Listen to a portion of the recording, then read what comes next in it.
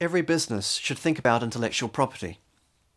Personal ownership of property has always been around, but in the last few centuries, the ownership of intellectual property, the things the mind has created, has come into being. How you own and commercially use an idea can be very simple and very complex, all at the same time. Intellectual property law then decides on who owns what and for how long. If you're a venture with a new idea, you may or may not be able to protect and commercially exploit it. It will depend on the type of idea and whether it's been done before. Some ideas involve the way a device or potential product works. It will have a working function to it. Sometimes people want to protect the name or logo of their brand.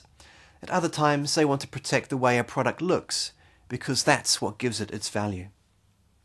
Or perhaps it may be a written, sound or visual creation. These too can become your intellectual property.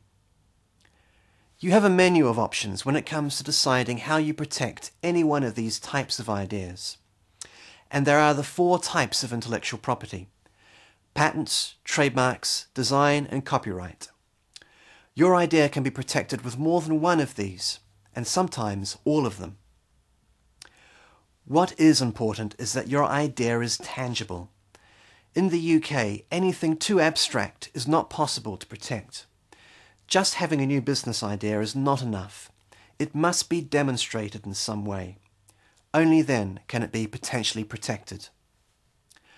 Once you have protection, then that idea will become your tangible asset for you to use or even sell to others. Intellectual property law can be very complex. It's always recommended to seek professional advice wherever possible. It may well save you time and money in the longer term.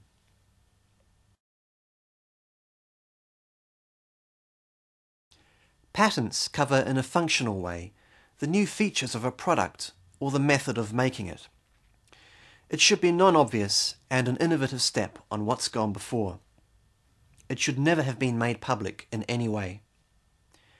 If your product includes other existing patents, you won't be able to produce it without permission from the owners of those patents.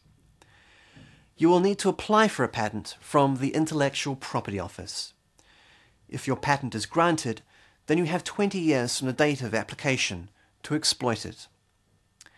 You will need to file a patent in other countries if you wish to commercially use your idea outside of the UK.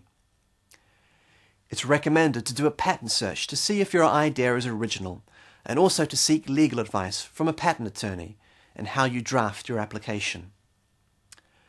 More helpful information on patenting and the processes involved are available on the Intellectual Property Office's website.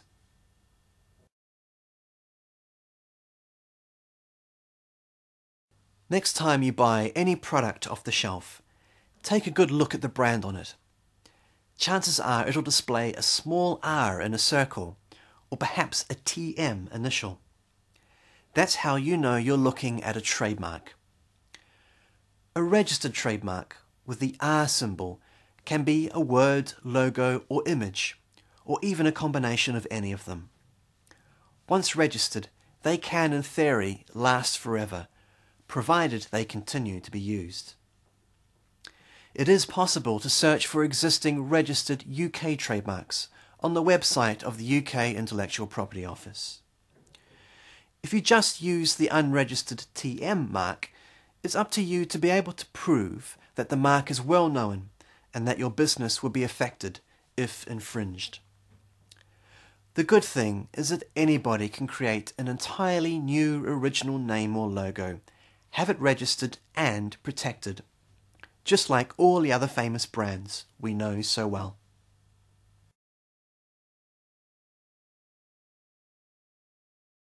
A design covers the eye appeal of an object and not its function. It's about the appearance of the whole or part of a product. It can include colours, shape and textures too. It can be either 2 or 3-dimensional. It must have novelty and individual character. Just like a trademark, you can register a design with the Intellectual Property Office and also search existing registered designs. In the UK, there is also something called design right. It starts from when the design is first fixed in a design document and must be three-dimensional. It lasts for a maximum of 15 years and can protect you from deliberate copying. Always keep good records of documents and when your design has been disclosed. Design protection can be a complex area of law and varies between countries. Good legal advice is recommended.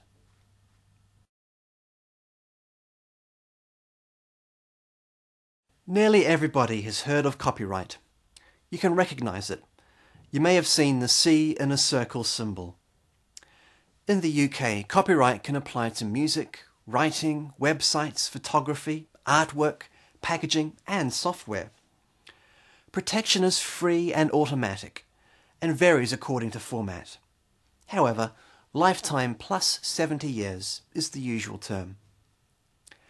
Unlike the other types of intellectual property, there is no formal register for copyright, but copyright is denoted by the C in a circle symbol, plus the name of the owner and the year it was created. The IPO website has some helpful guides on explaining and enforcing copyright.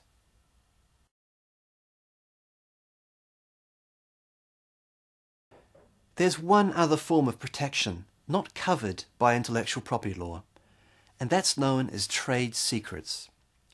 It can be helpful for things you can't formally protect, such as business procedures, recipes for food, and business contacts.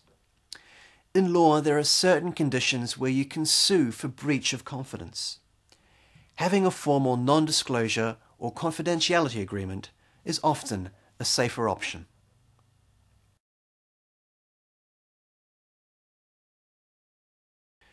Early on, it's important to work out what it is that makes your idea commercial and the best ways of IP protection.